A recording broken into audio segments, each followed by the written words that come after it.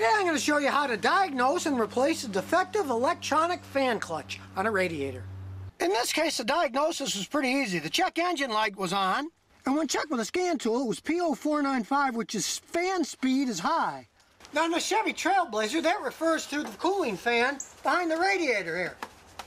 The crazy engineers put an electronic hydraulic unit on it, and in this case, it's locked up.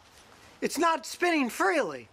With this electronic connector, the computers realize that, and it's tripped a code telling us it's time to change this. Now the first thing we'll do is unscrew the fan clutch, which you need these special tools to unscrew it with. And since these crazy bolts can go left or right hand thread, get yourself a little piece of metal and twist it to see if it turns left or right to unscrew. And in this case, it's a normal right hand thread, so you unscrew it turning it to the left.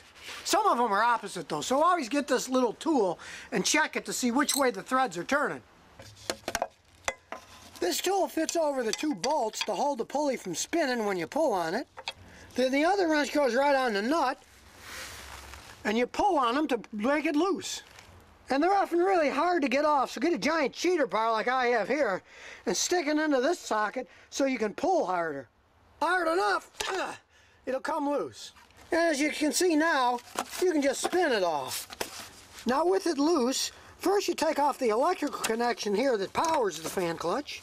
Then you remove the bolts that hold the plastic fan cowling in place. And also remove the bolts on the back of the fan, because on this design there's no working room, so you have to take the fan off before you get the fan clutch off.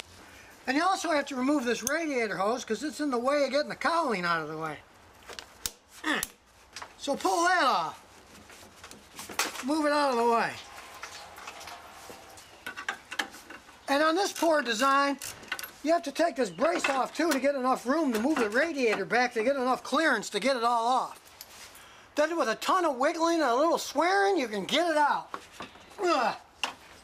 There's the bad one. Well, it served another purpose. I'm so hot now, I can take my jacket off and work in short sleeves. So I'll get our brand new unit and slide that in. And then it goes.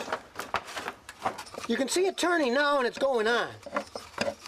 If you wait, once you put all this on, a lot of times you can't start the bolt and you'll strip it, so start that first.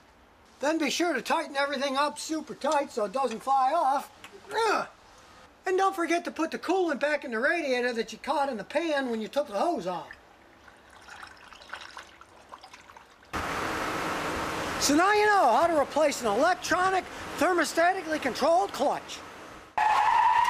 And remember, if you've got any questions, just visit the Scotty Kilmer channel.